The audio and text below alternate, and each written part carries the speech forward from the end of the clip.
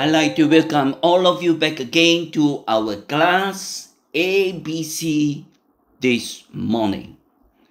May God's richest favor, blessing be upon you all. Just last week, we saw Paul's first intention in chapter 3 of Ephesians was to pray for them.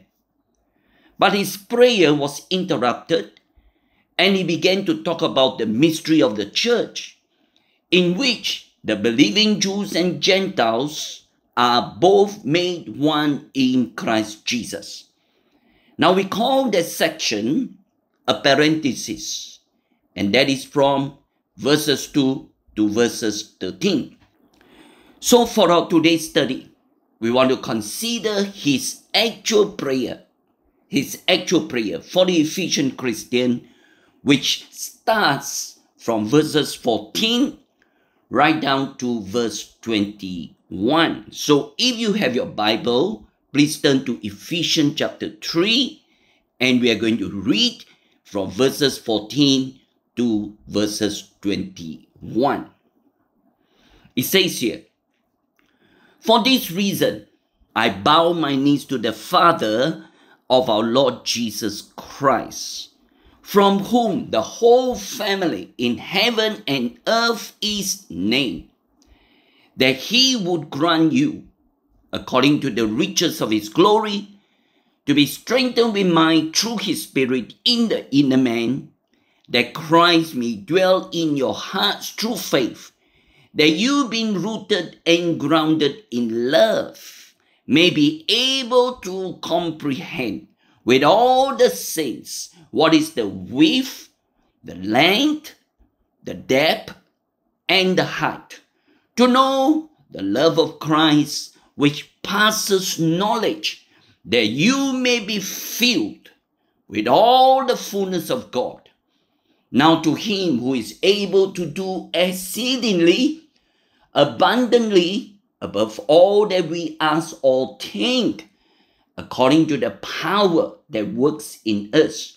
To him be glory in the church by Christ Jesus to all generations, forever and ever. Amen."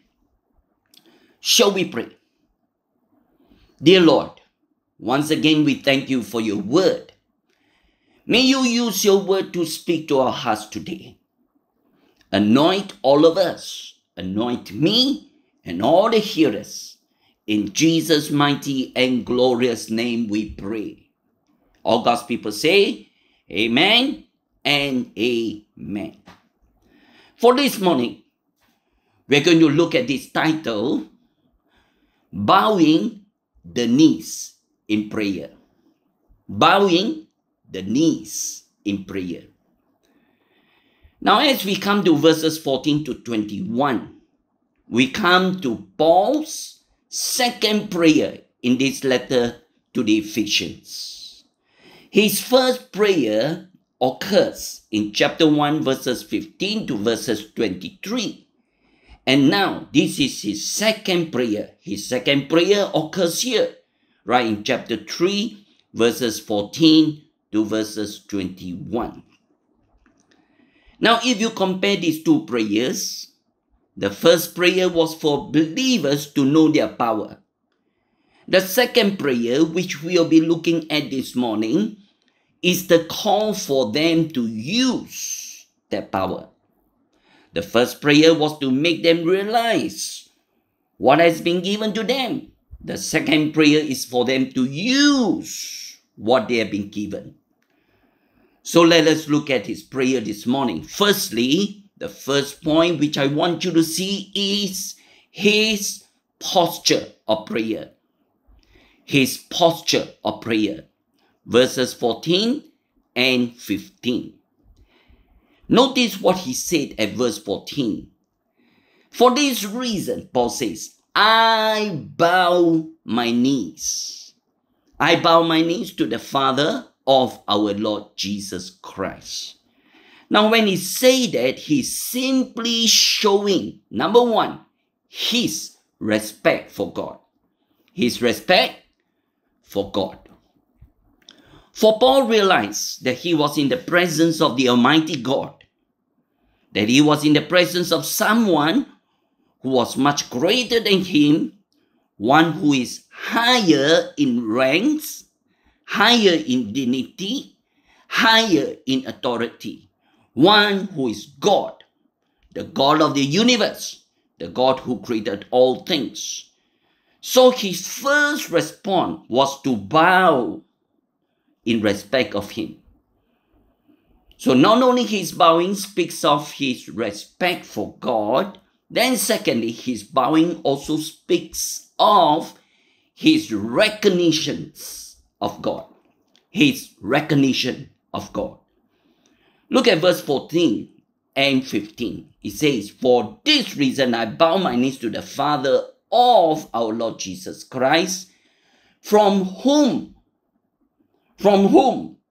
the whole family," look at the word, the whole family in heaven and earth is named. Are you aware that God has a family? His family is found in two places. One is in heaven, the other one is on the earth. Now you may say, who are these people? They are the saints of every age. It refers to those that are saved and have been dead in time past and are now in heaven. And also it refers to those that are saved and still remaining on earth. So these are the ones who has the privilege of calling God their Father. And that's what verse 15 means when Paul says, from whom the whole family in heaven and earth is what? Is named. In other words, God called them his children. So point number one, we see that his posture of prayer. Then secondly, we want to talk about his petition of prayer. His petition of prayer. Verses 16 to verses 19. Notice from verses 16 onwards, right up to verse 19, Paul was praying for them. That's why he began verse 16 this way. What did he say? He said that he would grant you. That he means God. God will grant you. So that was his petition right there. Now what did Paul exactly pray for them? He prayed for them three specific things. And it is one building on the other. It is like a progression, a sequence. They are like the steps of a ladder, each moving higher than the other, being built on what has gone before. So that at the end of it all, that you and I may receive what? The fullness of God in our lives.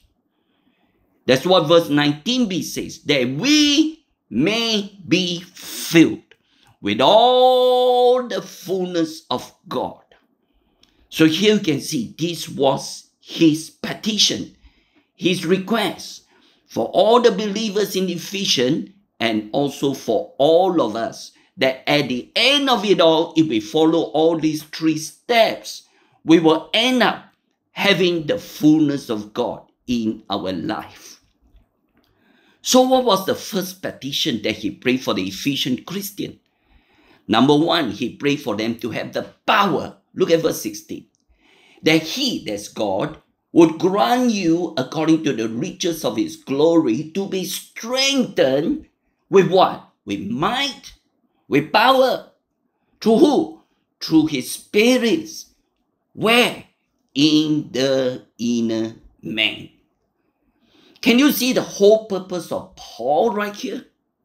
The whole purpose of Paul was to pray that they, the Ephesian Christian, will be strong. They will have the strength. They will have the might. That the Ephesian Christian will not be weak Christian Instead, there will be strong Christian in Christ in the inner man. How many of you are strong on the inside? I know some of you are strong on the outside, but what about the inside of you? It is when we are strong on the inside, then we'll be strong on the outside. For the inner man is the real you. That's your soul. That's your spirit. That's what 2 Corinthians 4:16 says. Even though our outward man is perishing. Look at the word.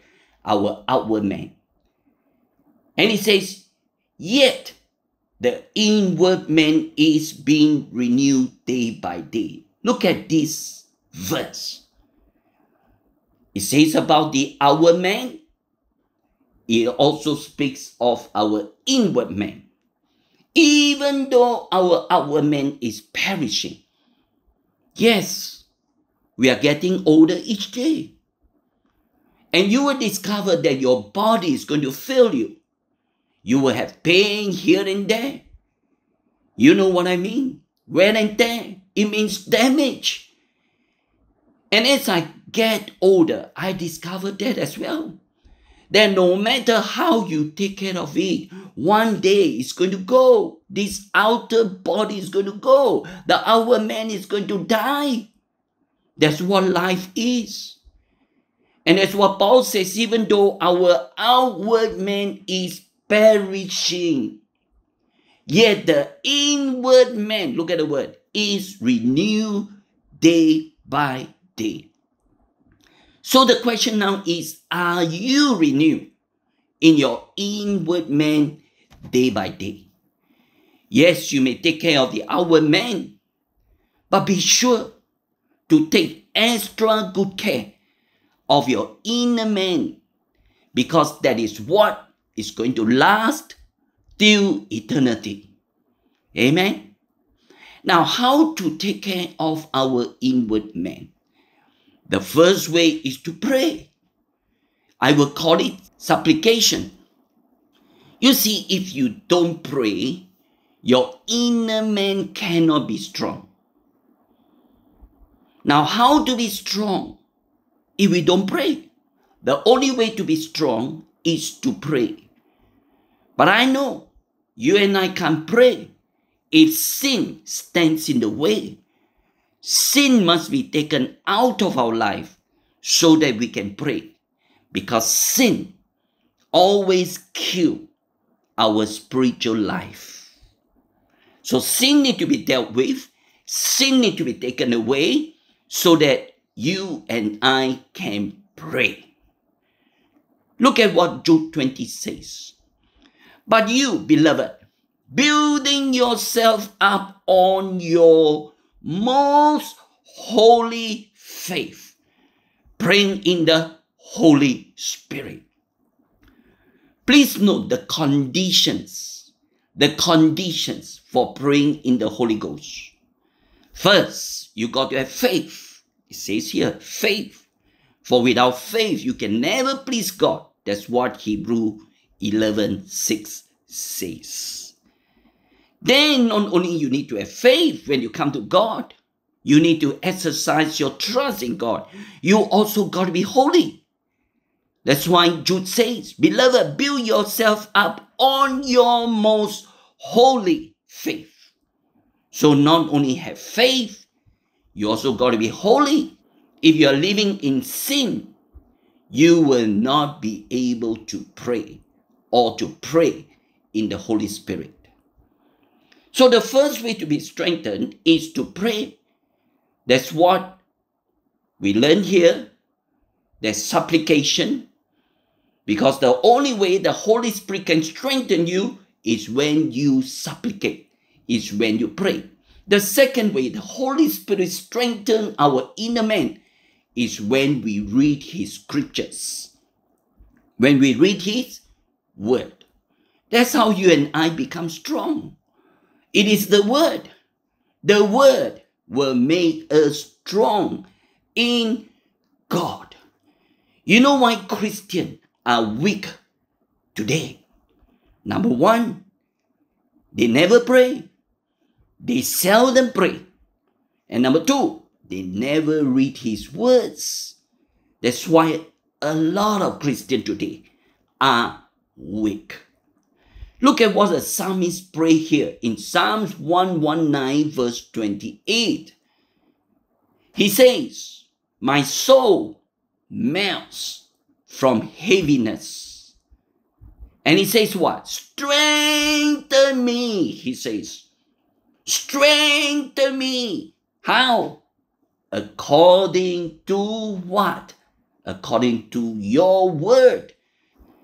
So if daily and weekly, if you are reading his word, hearing his word, studying his word, meditating on his word, and applying his word, you will be strong for sure.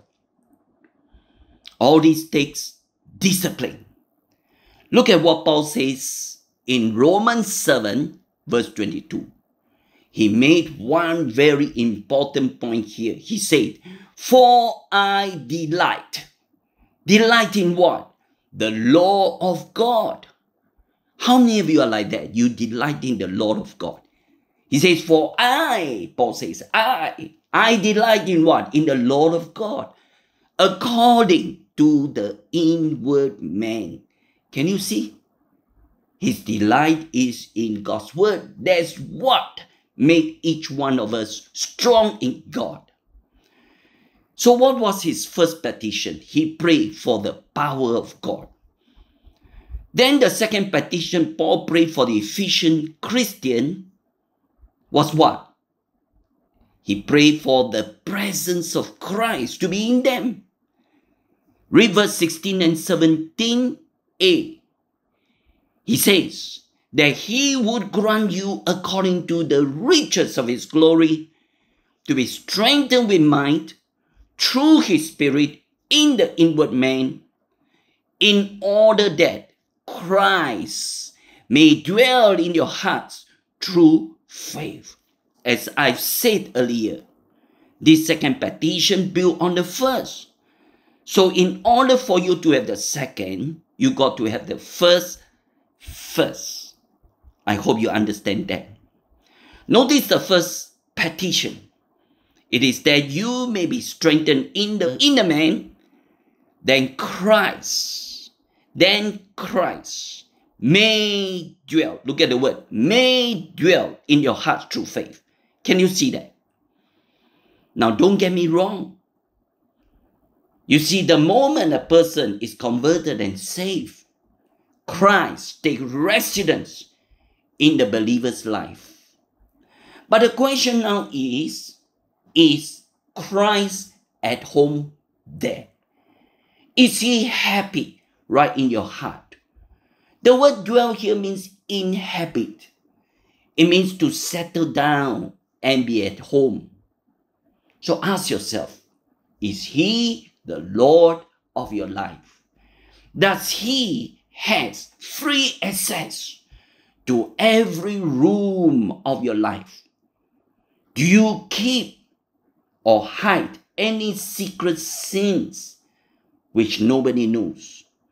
If so, like what verse 17a says, Christ may dwell, not necessarily will dwell, may dwell in your heart through faith. And this is what distinguishes one Christian from the other. Because some had given Christ a few rooms, while others may give him more. For some, he had the whole house, while some, he only gave a small little room to Christ. This is why for some Christian, Christ is just present. He is just a tolerated visitor in their home. While others, he is prominent, that he is the Lord over some areas of their life, yet other he is preeminent, that he is the Lord over every area of their lives.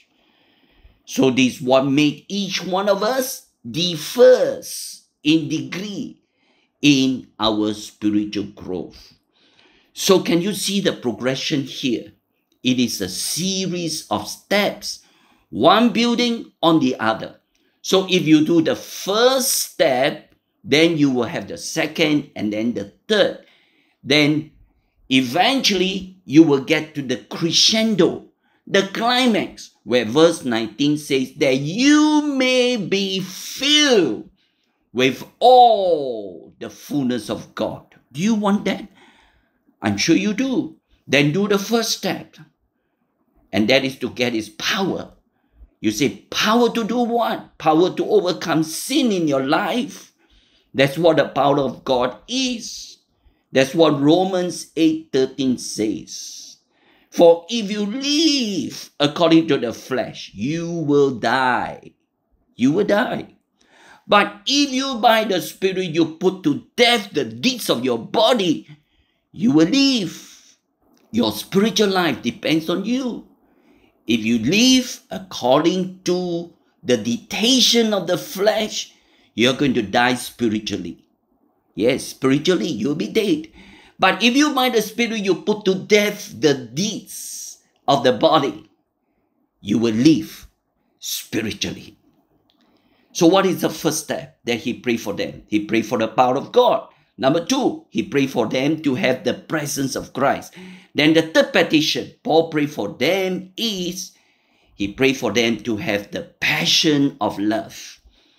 Verse 17b to verse 19. Read what verse 17b says. That Christ may dwell in your hearts through faith. That you being what? Rooted and grounded in what? In love. You see, if Christ is allowed to control every areas of your life and in whatever you do, then love will be the result. Then love will be the fruit of your life. Now, why people cannot love? Why they cannot show love? Why? Because of their inner man. Because they don't allow the Holy Spirit to work in their life. Instead, they always give in to sin all the time. And as a result, their inner man, instead of being strong, it becomes weak. Therefore, Christ is not at home in their hearts and in their life. And because of that, they are not rooted and grounded in love. Can you see the progression here? It is when you are building the first step. It is when you are strong, be able to overcome your sins. Then you can come to the second step. That is, Christ will be at home in your life. Then the third step.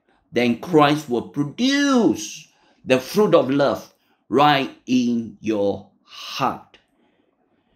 So it is not just praying or singing, I want more love in my heart. You won't be able to get that unless you first do the first 2 steps. That is to be strengthened in the inner man through the Spirit and letting Christ rule in your heart. And when he becomes the Lord of your heart and life, then love will be the result. Then you will end up like Christ, behaving exactly like him. Then verse 18 and 19a will happen and take place. Then you will be able to comprehend with all the saints what is the width, the length, the depth, the height, to know the love of Christ, which passes knowledge. Now the word comprehend means take possession of. It means to seize, to lay hold of, to understand what the true meaning of what God's love is. Now when Paul mentioned the width, the length, the depth, the height at verse 18, concerning Christ's love, he's not talking about the 4 features of love.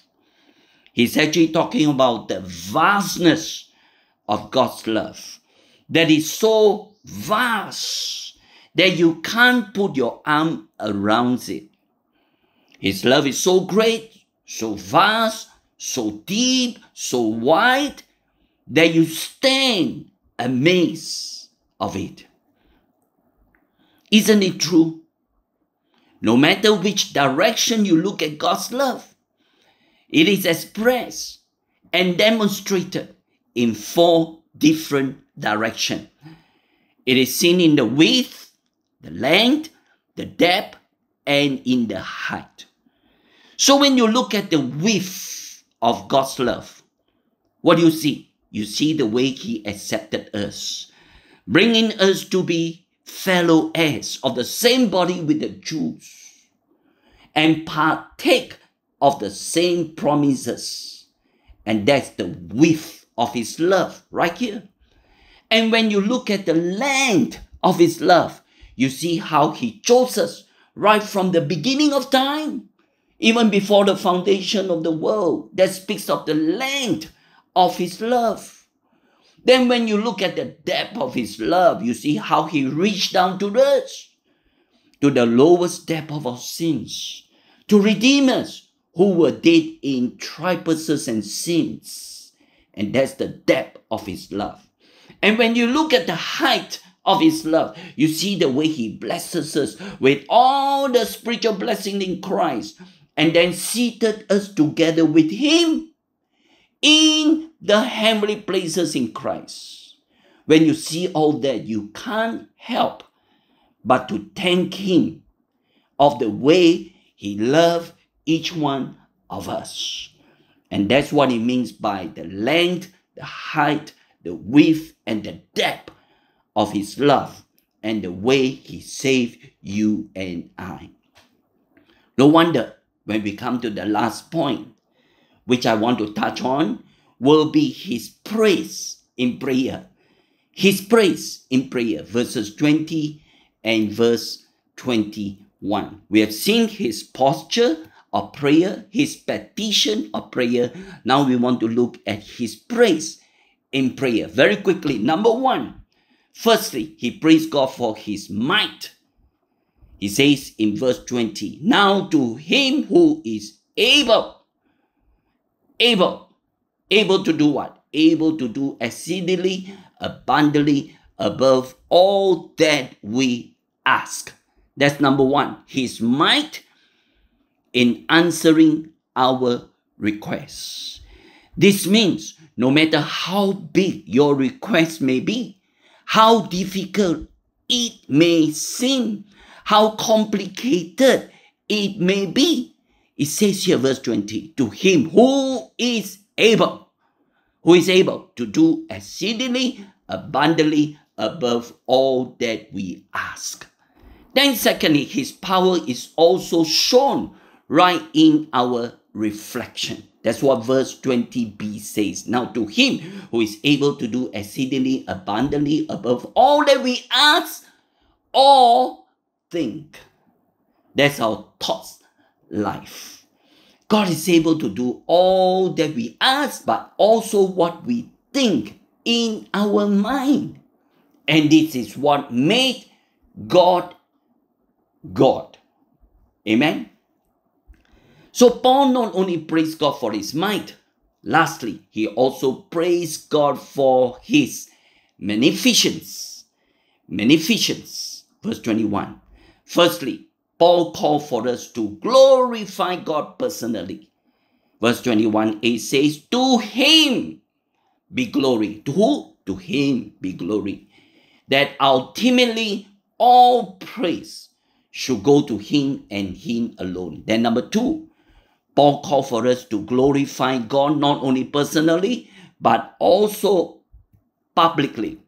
Verse 21b. To Him be glory in where? In the church by Christ Jesus. So whenever we gather each week for worship in the church, our ultimate aim should be to glorify God in our worship. Then thirdly, Paul called for us to glorify God not only personally, publicly, but also perpetually. Perpetually. Verse 21c. The word perpetually means non-stop. It means continuous.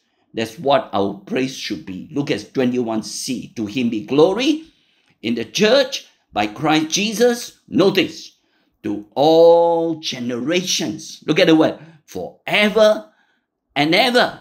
Forever and ever. Amen. That's what our praise should be. Amen. He is worthy of all our praise.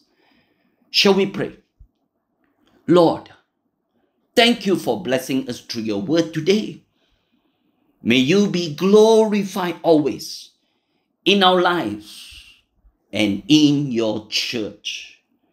In Jesus' mighty and great name we pray. All God's people say, amen and amen. God bless you. Thank you for listening. Amen.